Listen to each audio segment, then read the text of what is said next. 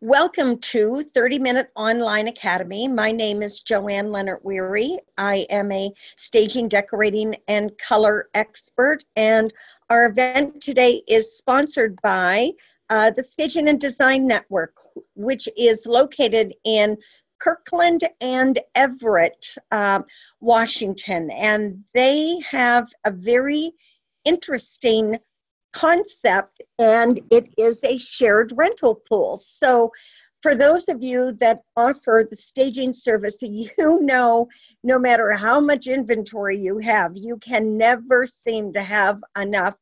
So what Staging and Design Network did brilliantly was they allowed individuals to bring their inventory into their warehouse.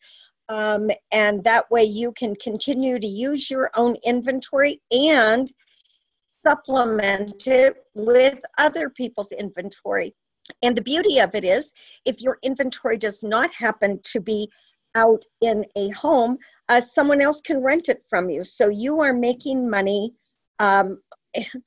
laying in bed if you want, or sitting in your pajamas in a snowstorm.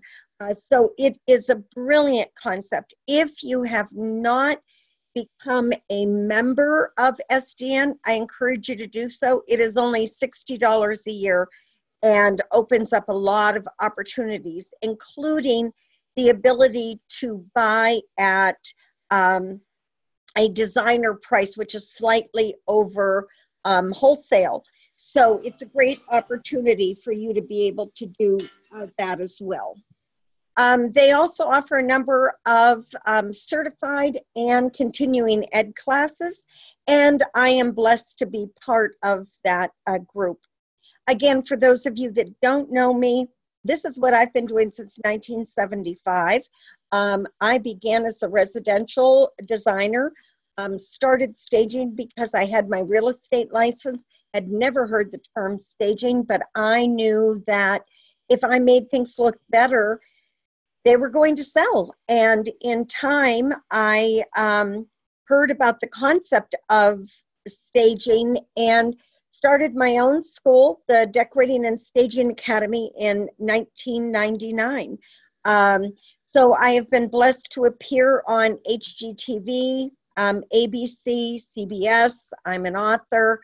I've had the opportunity to create a lot of be involved in a lot of things over the years. So I just want to make sure I see a couple of you had raised hands, and I'm going to lower them. But again, if you have any questions as we are going through, feel free to type them in your Q&A box, and I am just going to open that up for one moment. Okay, to make sure. So today we're going to talk about trend. My goal is to try to give you as much information as I can in 30 minutes, thus the name 30-Minute Academy.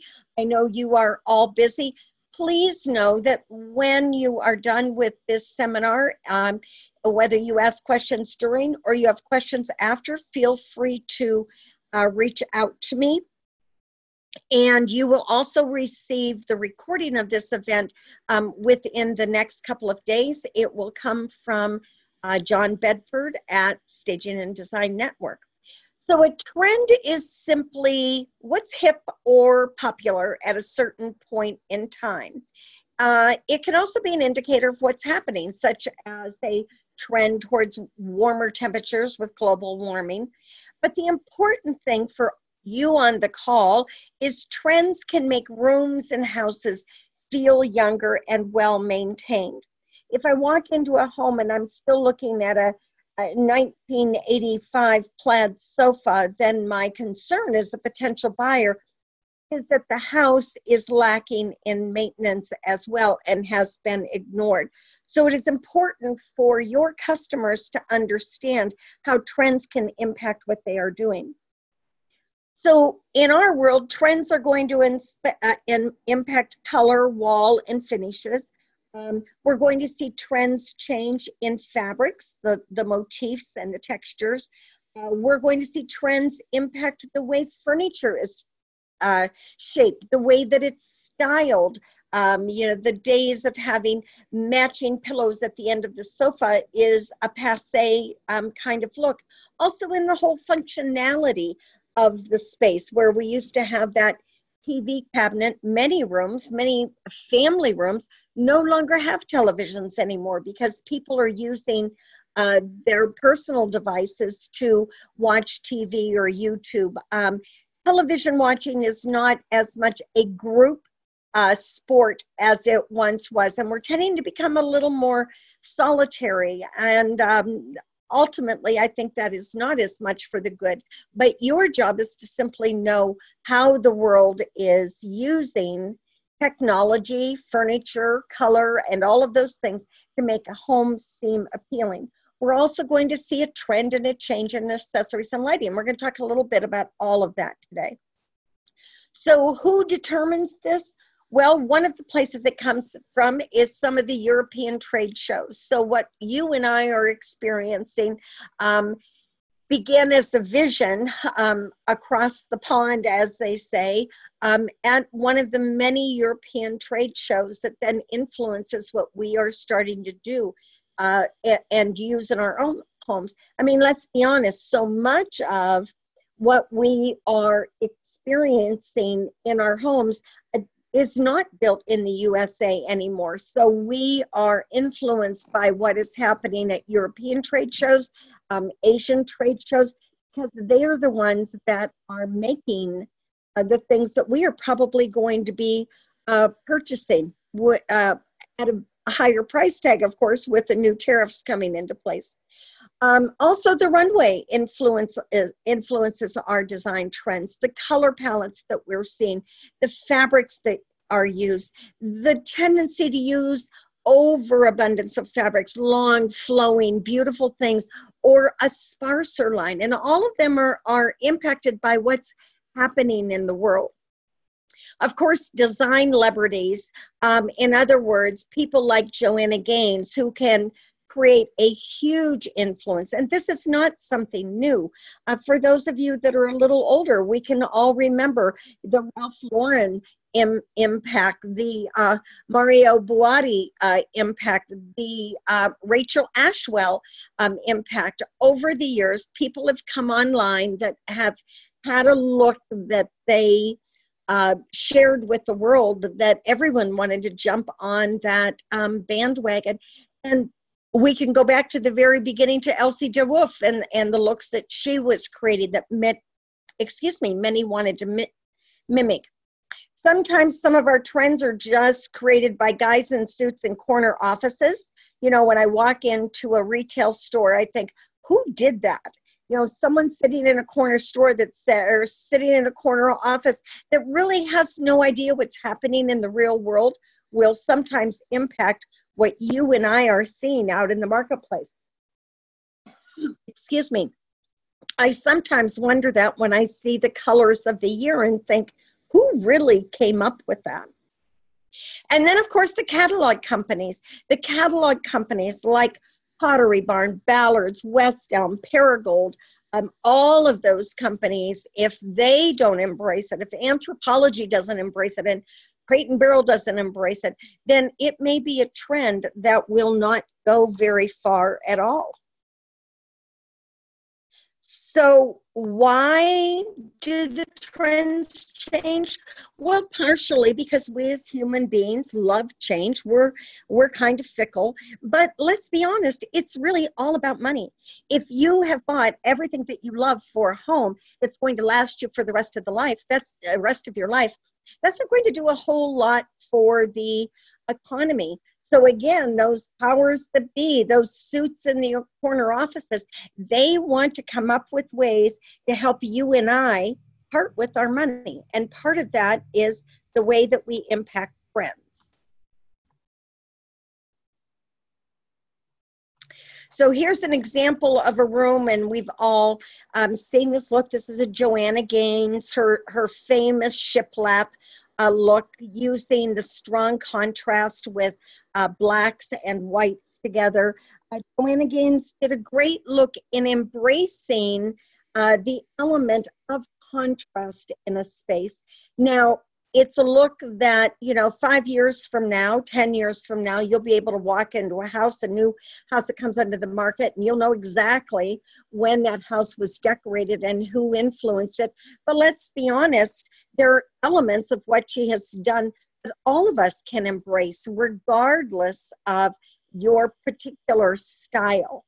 I personally like to see something that has a little more freedom in what we're doing, and I don't really want to spot a Joanna Gaines room across there. She's so talented. I'd love to see her walk down a different path and create a room that would totally surprise me. I've always said to my clients, if someone can tell that Joanne Leonard Weary did your room, I didn't do a very good job. And yet Joanna Gaines has proved me wrong, because you can spot her rooms and she's making a whole lot more money than I happen to be. So let's talk about some of the elements, the trend elements that you need to pay attention to. So here is an example of the 2019 colors of the year. Everything from Benjamin Morse Metropolitan to a very cool gray, to Sherwin-Williams Cavern Clay in the red-orange family. And then we have PPG's Spice of Life. And then you have Behr Paint, and I think that was PPG's. I'm sorry, I think I have them mixed up, who've gone down the blue-green route. And the blue route, notice even with this blue, though, there's a little bit of that green influence in it. And then Pantone's latest that they just announced about a week ago is again in that coral family. So even the paint companies can't agree what is the color of the year. So what does this tell you? It tells you that you need to pay attention. You need to know where you should be going, that these colors maybe will become accents for you. But the bottom line is, if you're decorating your own home, live with colors that you love.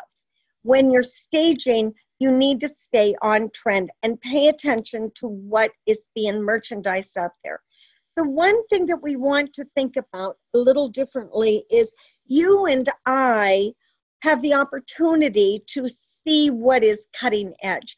Many of you on this call may attend markets each year, like Las Vegas Market, High Point Market, Atlanta, Dallas, and you see what the vendors are saying are the looks for this year. Our clients, however, the buyers of the properties that you are trying to sell, are getting most of their information from companies like Pottery Barn, Crate & Barrel, West Elm, Wayfair. So you want to make sure that you're paying attention to what your clients or potential clients consider on trend, because that may feel different from what you consider on trend.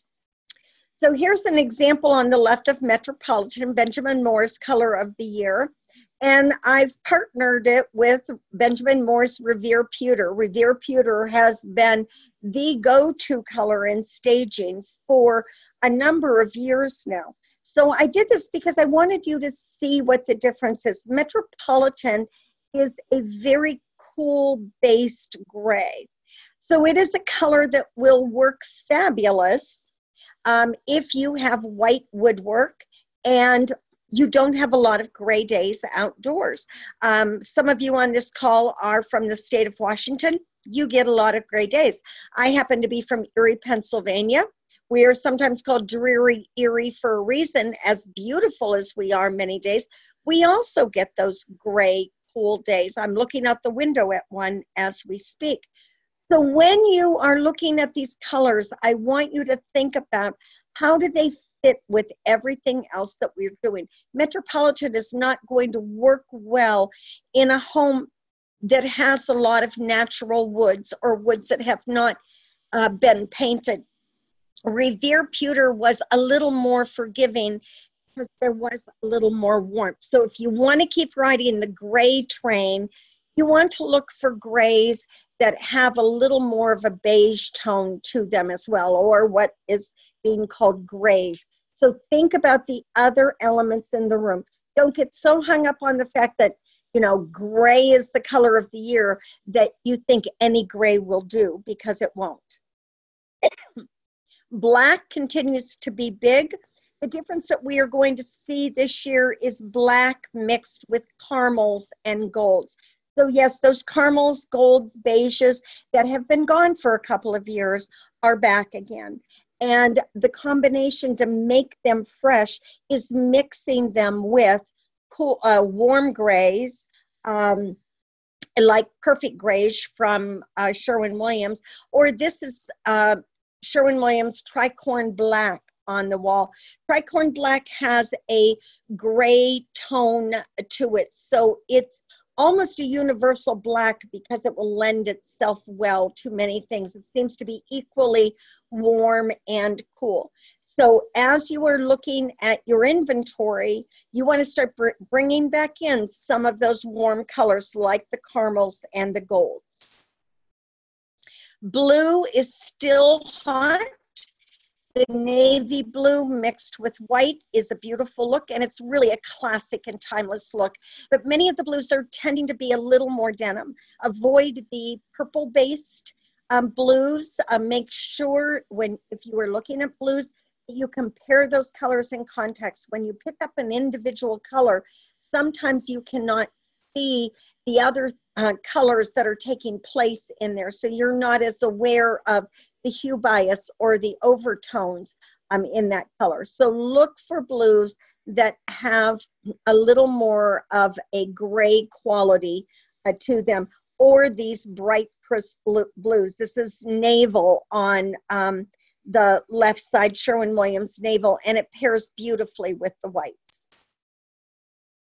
Some of the other trends that we're going to see continuing is, as I said, black will continue, and we're seeing them in the criddle-inspired doors and windows that we're seeing everywhere. We're seeing shower stalls made out of these.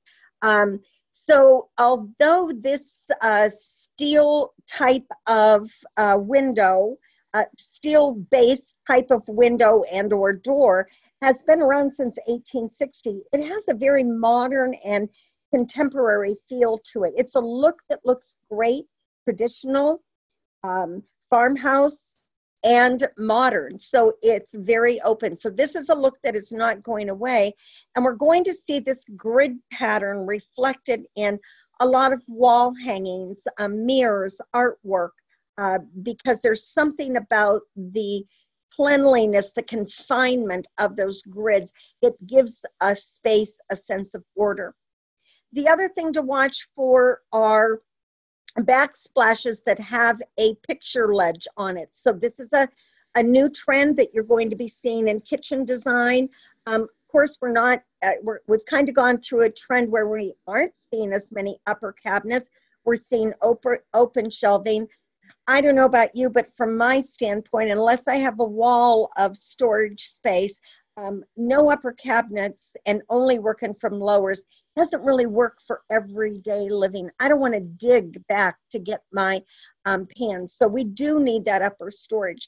But what we're going to see is more of a trend away from the white cabinetry that we've been living with for quite some time, and more dark cabinets again. So you're going to start seeing woods reemerge again, rich, beautiful wood tones, as well as blacks, navies, deep greens, caramels, colors that have more full body to them. So when you go look at your staging inventory, if you are seeing a lot of the turquoises and the aquas, it's time to get rid of them. This is going to give your staging a very dated look as you go into 2019. We've lived with it for quite a while. I don't know about you, but my eyes are tired of it. I still love the color, but it does seem that 80% of the staging projects that I look at online, this is the accent color. So it's time to start replacing that color with some of these newer, fresher colors. So let's talk a little bit about textiles and motifs and textures. The motif in a textile, a fabric, a wall covering, very much can tell you the age of a room. And so we've been looking for the last decade, but very clean backdrop walls. Wallpaper was gone. We were just using painted walls, but wallpaper is back, and wallpaper that is very busy, full-bodied, a lot of floral to it, is very much on trend, as well as geometrics and cleaner lines. The emergence of the new self-stick wallpapers is making wallpaper relevant again, because people don't feel like they have to make as much of a commitment. It's easy to put on. More importantly, it's easy to remove. So as we look at this wallpaper, we can see it's combining those grays and the blues that are very popular and on trend now. Would you use this in a staging property? No, not in any great level, but wouldn't it be wonderful in the back of a bookcase, perhaps in a powder room? Think of places where you can add that little element of surprise. I recently did a project for a client, and we used the black and white buffalo check in her kitchen, and in the back of her china cabinet I used a black and white cheetah print, just for a little bit of an accent. And what she loved about it was she's loved her painted walls, and said, I swore I would never wallpaper again after spending days, weeks, months removing all the wallpaper from this home. But the beauty of the self-stick wallpaper, you pull a corner, you pull it off the wall, no damage, you're ready to move forward with whatever your next look is. So here's a look. We've seen this before. It looks like a house beautiful look. It's on trend again. I personally would have a real hard time living in a room like this. And obviously for staging, we would never want to live in a room like this. But let's take this classic blue and white and let it inspire something that you may do. So this is a room that happens to be done by Joanna Gaines. And there's that classic blue and white with the classic slip covered IKEA style, Pottery Barn style sofa. And it brings you that freshness of the blue and white, but it still makes the room easy on the eye. The other thing that I want you to pay attention to, after years of not using fabric panels at windows when we are staging to maximize the light, consider adding fabric panels again. IKEA has some of the best inexpensive fabric panels done in a basic off-white, and I wish I could think of the name of the one that I like so much for staging.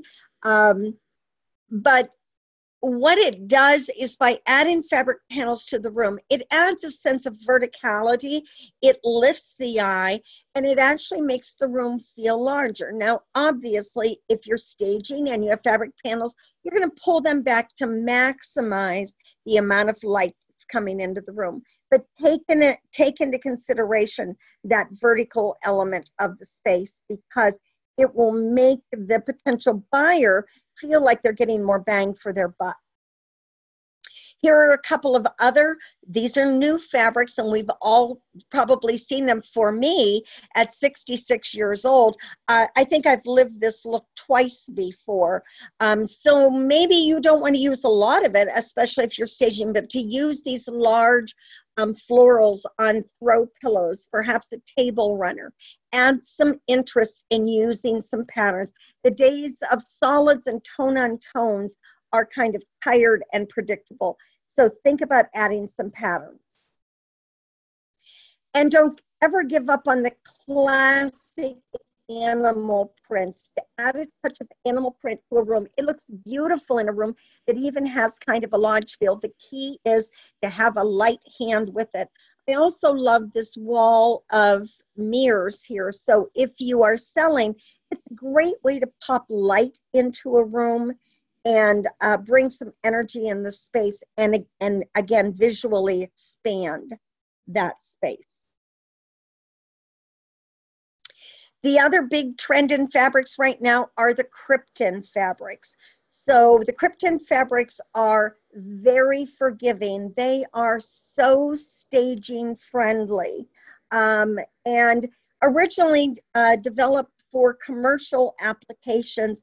They are perfect for living at a home because they are waterproof, they are stain proof. They wipe right off. They don't absorb anything. And so from a staging standpoint, they're going to be very forgiving to all of that moving back and forth. You can see the sofa in this picture is done in a Krypton fabric. Now that fabric done in that off-white, and I'm sure you all have that IKEA style sofa in your inventory that looks sad and tired because it's been handled so many times. Using the Krypton fabrics are going to help you to have a better look and longer lasting inventory. Let's talk a little bit about furniture and style. The big thing in furniture, and particularly cocktail tables, is rounds. So using something like this half drum is a beautiful look. The open legs under there, under both of these pieces, make a space feel larger. And the other thing that we're seeing a big trend in is clustering. So it is about functionality, using two rectangular tables brought together to create a big square. When you are using a sectional sofa in a room, that shape really needs a square or a round to kind of alleviate all of that linear aspect of a rectangle. So think about clustering some of your pieces. And when it comes to beds, the trend is more of a platform bed. Dust ruffles are out. They have been leaving slowly, but they are gone. So that's the quickest way that you can date a staging property. So here's a couple of new beds featured at the High Point market. So look for something that is clean. Now we can have this very modern, appeals to the millennial, or something that has a little more sophistication and feels a bit more feminine, which is always a great look. We also are seeing less pillows on the bed as you go into 2019 and you're doing your bedding. Back off and make your pillows feel a little more casual. This happened to be the front cover on, I think it was Pottery Barn, and what I want you to see is notice the black walls, the black furniture, and most importantly is this platform style bed. Now they still have overdone the pillows, but notice those pillows are not lined up all neatly marching in a row. They're more casual and haphazard, like somebody had just laid back and took a quick little relaxation moment. So think about what you can do. You want a room to feel almost like someone just left it and not so rigid as we have done in staging past. Let's talk a little bit about accessorizing.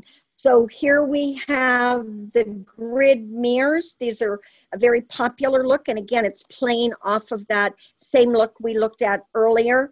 Large florals, portrait art.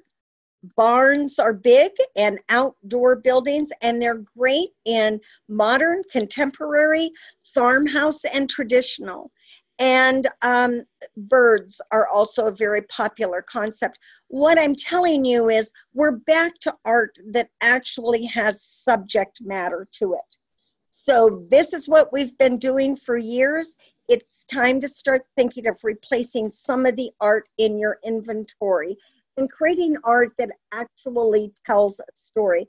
Now, our time with abstract art has been great because it's very easy to put a room together and has a broader appeal, but it's everywhere.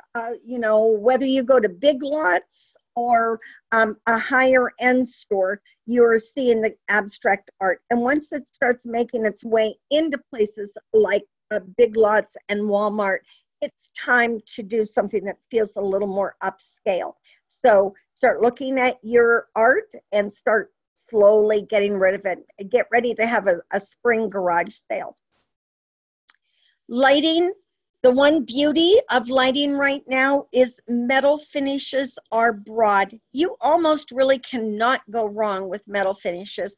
Golds are back. not shiny brass golds, but finished, more textured, more developed golds.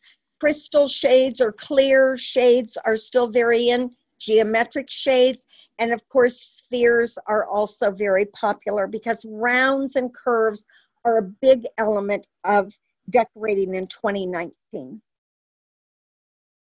I am exactly at 3:30, so 30 minutes goes quickly, and I would love to share more with you, but hopefully that gives you some ideas of what to do, what you need to start filtering out of your inventory and adding into it.